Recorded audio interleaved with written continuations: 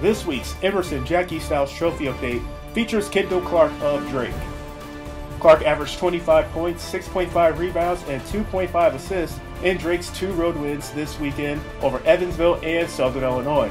Against the Purple Aces, she had 21 points on 7 of 17 shooting, including 5 three-pointers along with 6 rebounds, 4 assists, and 2 steals in 38 minutes.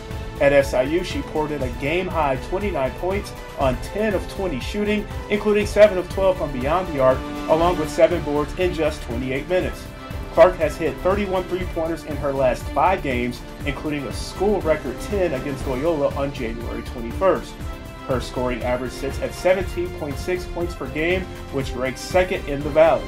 She also averages a conference-leading 3.4 three-pointers made per game.